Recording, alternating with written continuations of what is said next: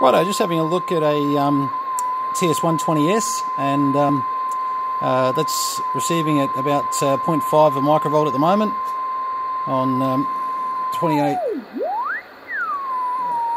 356 or so, and yeah, about 0.5, so that's not doing too bad.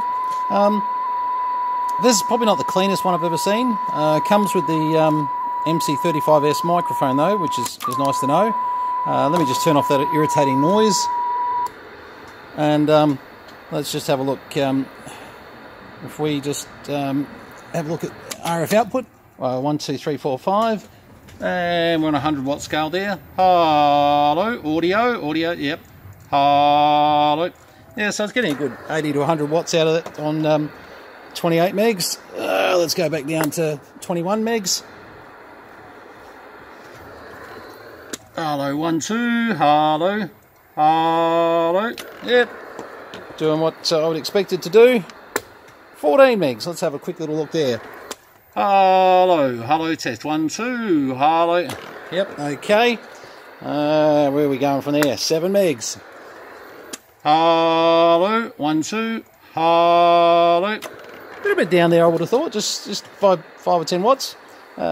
Not terrible. We'll see what 80 does. Let's go to about 3.6. That'll do. Hello. Probably down by about 10 watts on. I mean, there's not a PEP meter there, but I can always tell when 5 or 10 watts down, probably from where it should be. So this TS120V's been lobbed on me to sell. This is not mine. So I can only just give it a quick test and say, right, you know, MC35S mic, one TS120S, needs the little grommet on the back there. Normally they have a rubber grommet that sits on there. Got a few little marks on it, but you know, not incredibly terrible. Oh, and that's the little grommet there that they use. They use the same grommet on the top there, so that's certainly what we're looking at.